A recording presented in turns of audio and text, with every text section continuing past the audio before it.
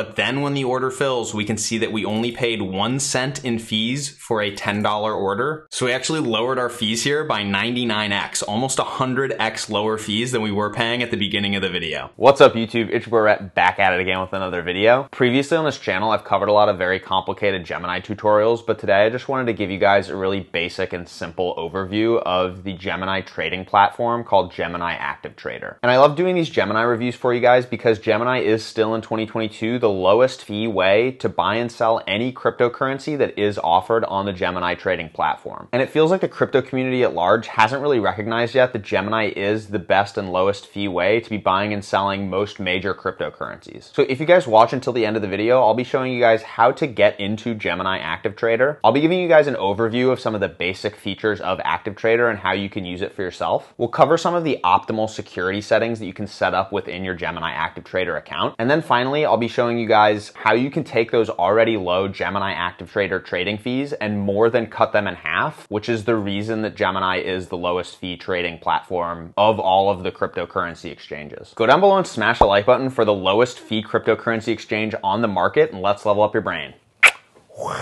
All right, guys, so if you've never used Gemini ActiveTrader before, when you log in for the first time, your account is going to look something like this. And so at the top, the way that you would buy Bitcoin here in the normal interface is by just going up to market, and then you would click on the coin that you wanted to buy here, in this case, Bitcoin. You would set how often you want to buy it, and you would choose either buy, sell, or convert. And so here I could make a $10 order. I could hit continue, use my USD balance, and you'll see here that the transaction fee is about 99 cents or 10% of my total order. And so if I click confirm here, we've placed a buy order, we'll hit got it. And then if we go to my email address linked with my Gemini account, we'll see that my buy order is complete. It will show me the price and it will show me the quantity of Bitcoin that I just purchased. And then if we scroll down here to completed transactions, we can see that I've created a one-time buy for that $10 and it gives me the amount of Bitcoin that I purchased here as well. So I just paid 10% in fees, which is really, really high. And the whole reason that we're using ActiveTrader in the first place is that the fee structure for ActiveTrader is much lower than what I just paid on the regular Gemini interface. So if we come here to gemini.com/fees, we can go back to all fees for a second and we can look at the web fee schedule that I just participated in. If our web order amount is less than or equal to $10, which mine just was, I paid that 99-cent transaction fee, which was 10% of my total order. And it would be even worse if you tried to buy $5 Bitcoin, right? Then it would be 20% of your total order. And this goes all the way up to $200 where you're getting 1.5% of your web order value. It's a lot lower than the 10% that I just got. But you really, that 1.5% fee is actually really high also. So if we come back to all fees for a second and then we check out Gemini ActiveTrader fee schedule, we'll see that the taker fee is 0.35% and we'll see that the maker fee is 0.25%. And so if we take this maker fee, for example, we can already see that a 0.25% fee is 40 times less money than that 10% fee that I just paid. So next, let's see how we can activate Gemini ActiveTrader and take advantage of these really low fees. And we'll also be talking about, what is the difference between a taker fee and a maker fee, and how can you take advantage of that even lower maker fee instead of taking, this 0.35% taker fee. So what we're going to do first is we're back in our Gemini interface and we're going to come up to account and we're going to hit settings. Here in settings, just on the normal account screen, you'll see that there's a trading interface button at the bottom. By default, you're set to Gemini Basic. And what we want to do is just click on Gemini ActiveTrader over here. So we're just going to click on this and we're going to hit back to Gemini Exchange. You can see already that the screen looks much different than it did before. So as of today, Gemini ActiveTrader is only available on desktop. And so if you tried to follow those steps that we just followed here on mobile, it's not going to work for you. You can't actually activate ActiveTrader on mobile. But stick around to the end of the video and I'll be sharing with you a series of videos that will show you how to actually take these powerful features of the Gemini ActiveTrader platform and actually bring those onto your mobile phone so that you can get access to these really low fees while you're on the go. You don't have to actually be sitting at your desktop to be doing these things. So right away, the big thing that you'll notice in the middle of the screen here, these are candles of basically the Bitcoin price over time. And you can see what market we're in up here in the top left, and you can change these markets to whatever,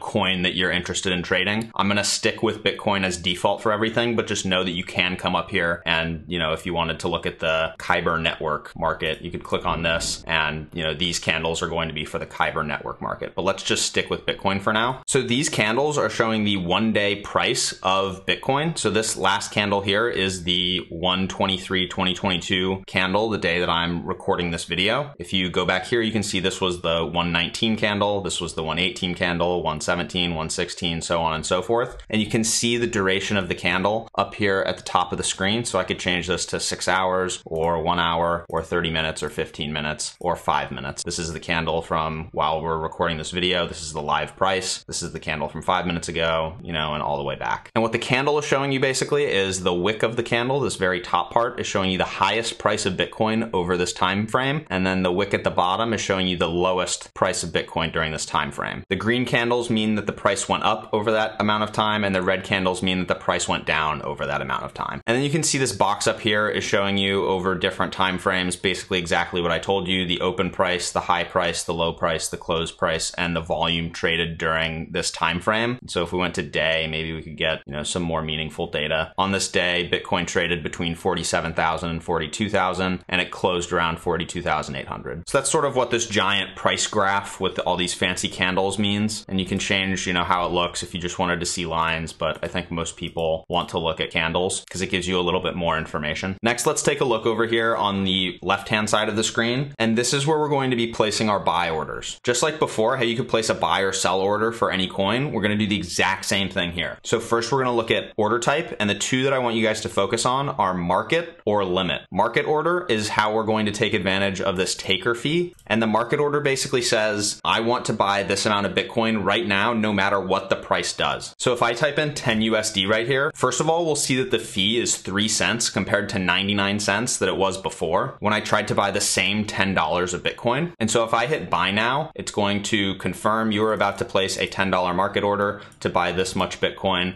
at this price. You're just going to hit confirm if you wanted to actually buy that amount of Bitcoin. You'll see that your market buy order has been placed, and you'll see that it was immediately put into completed orders. And you'll see back in your linked email address that your buy order has been completed for that amount of Bitcoin at this price. And interestingly enough, on this email, they show you how much your trading fees were, right? They're bragging that, ooh, our trading fees were only 3 cents on $10. That's really good. You'll notice that on that first buy order in regular Gemini, they actually didn't tell us how much we were paying in fees because we were paying a lot of money in fees. So that was us taking advantage of this 0.35% taker fee, and we just saved basically 33 times as much money, right? We went from paying 99 cents in fees to only paying 3 cents in fees. So now if we head back to Gemini, let's click on open orders down here, and we'll talk about next, how can we take advantage of not the taker fee, but instead the maker fee. And what the maker fee means is we're basically adding liquidity to this order book over here on the right-hand side of the screen. These are basically all of the bids and asks, or the buys and the sells of everyone participating in the Gemini marketplace. And so what we do when we set a limit order is we're saying, I'm only willing to trade my money, my US dollars, for Bitcoin if the US dollar price of Bitcoin hits this amount. And this amount is determined by all of the people collectively bidding and asking or buying and selling Bitcoin in this marketplace. So we can see right now the price is hovering around 35,190 about. So if I set a limit order for something just below that, maybe 35,180.00, and we say that we want to buy $10 of USD, it will show before we hit buy that the fee for this is 0.35%. But over here, we can see that eventually when our order gets placed on the order book, we're going to actually be taking advantage of the maker fee, and that fee is going to get cut down to 0.25%. So let's see this in action and see how Gemini processes this order. So we'll see again that my price is lower than the current spot price, and I'm going to actually turn this into 190 just to hopefully get a faster fill. Change this back to $10, and we're going to hit buy. And so now we'll see that my order has come into the open order section and not the completed order section, right? So if we remember that market order, we went into the market and we said, we have $10, let's buy some Bitcoin right now. We don't care what the price is. The order that we just made said, we only want to exchange these 10 US dollars that we have if the price ever reaches 35,190. And so unfortunately, while I'm filming this, the price is actually going up and away from my order, which is sort of the danger of setting a limit order. If the price doesn't fall to your limit order, you might never fill and turn your cash into Bitcoin. And so let's make a couple more limit orders here and see if we can get the price to fill a little bit faster. So let's set this to 35,208 maybe 0.00, and change this to $10 and hit buy again. And we'll see that now we have a second limit order order on the book. So if the price falls just about $1, we should be able to fill this limit order and take advantage of those 0.25% fees. And there it went. You could see that it was there for a second and the price fell and filled our limit order. And so if we come over here to completed orders, we can see that the limit order for $35,208 was filled because the price crashed below that limit order. And we can see that it just disappeared. The last one, the first one that we filled, this 190, it also filled for that amount of Bitcoin that we wanted before because the price has fallen below that threshold that we set. So right now the price is at 35,176. And so the 35,190 filled while the price fell down past that point that I set it at. So now if we go into our email, we can see a couple pretty interesting things. They first send us an email when the buy order is placed as a limit order, and they say that the trading fee was 4 cents. So when the order is placed, they're showing us the taker fee because Gemini isn't sure, is this going to be a taker order or a maker order? But then they send us a second email when the buy is filled, and you'll see that it's showing 10.03 cents, but this is really a rounding error because of this, 0.25, 0.35 situation. And so while you can't really see the difference because of the rounding error here, if we export actually the raw data from those Gemini orders into a spreadsheet, we can see that in the first order, we bought $10. We paid 99.03 cents in fees. Second order, we placed an order for $10 of Bitcoin and we paid 0.35% in fees, or 0.3487. And that's again taking this taker fee right here. And then for those second two limit orders, we'll see that the fee was actually 1 cent less. And this isn't a big deal,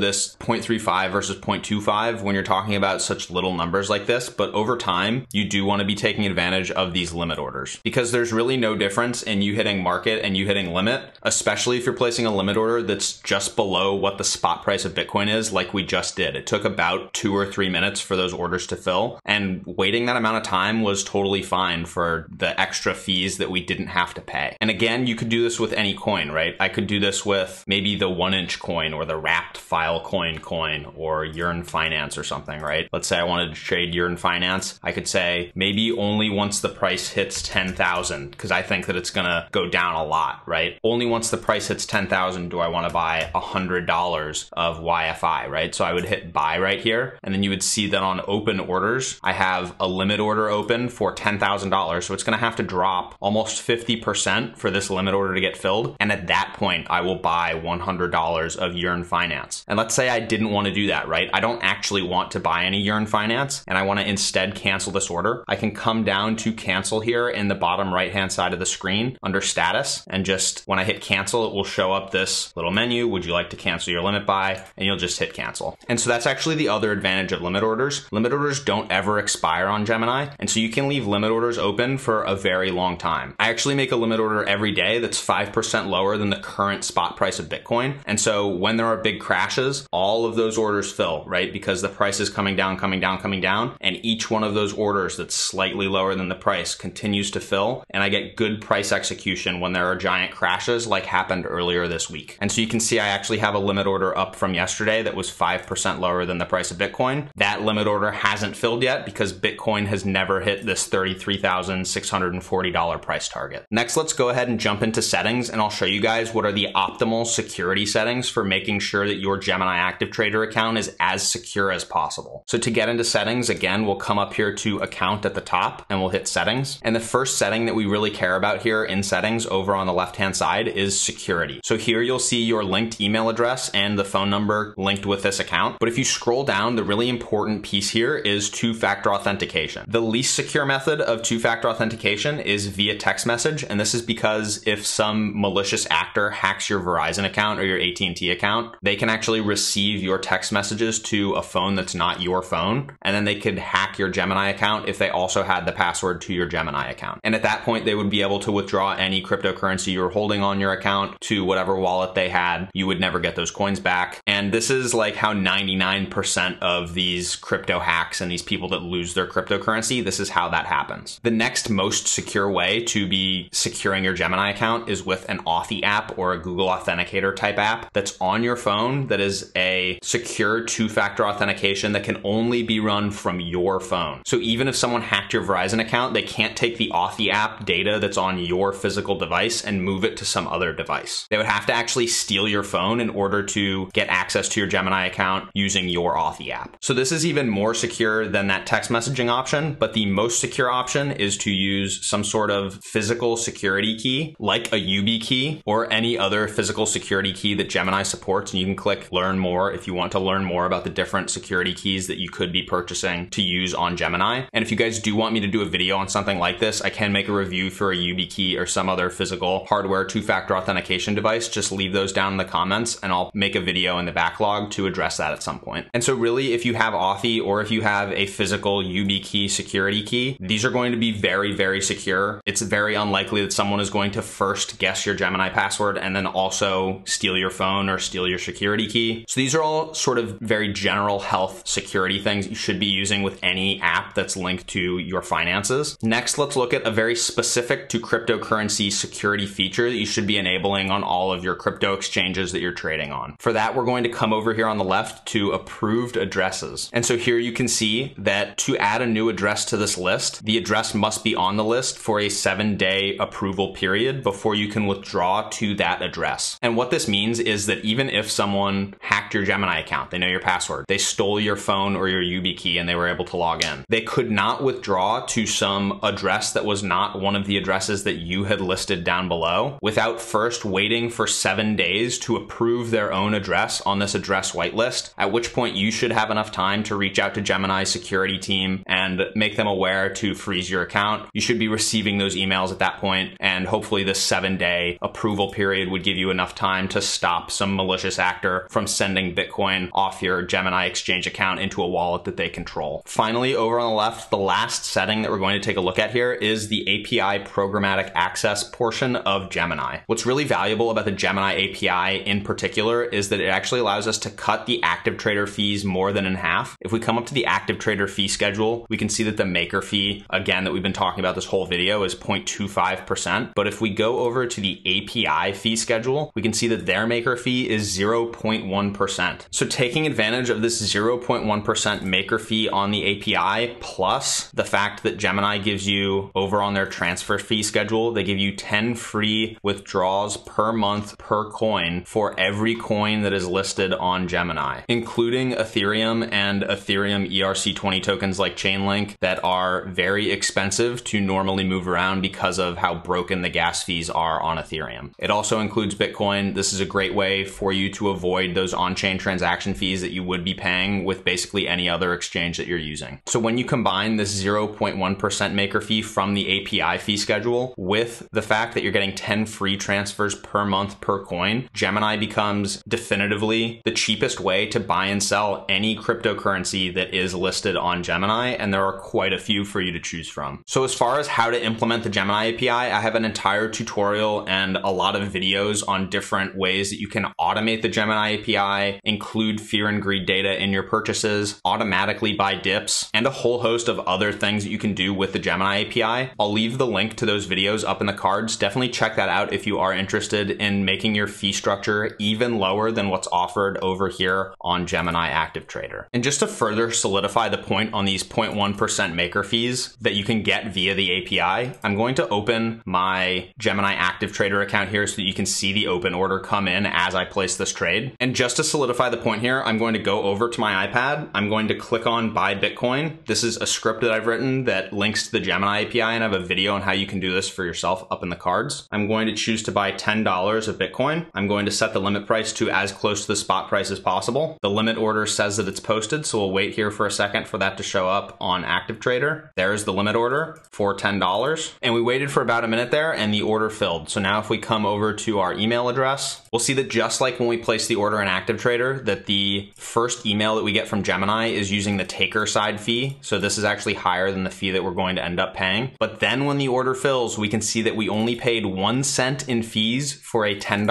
order, which if you rewind to the beginning of the video, we actually paid 99 cents in fees just using the regular web fee schedule for Gemini. So we actually lowered our fees here by 99x, almost 100x lower fees than we were paying at the beginning of the video. Hopefully you guys found this video helpful. If you did, go down below and smash the like button. It really helps out the channel, and it tells YouTube that it needs to show this video to other people who are trying to find the lowest fee way to buy and sell cryptocurrency. Comment down below or DM me on Twitter if you guys do have any questions about anything we covered in this video. I do still respond to all the comments. And then check back here for new videos every Monday at 10 a.m. Eastern. I love you all. Goodbye.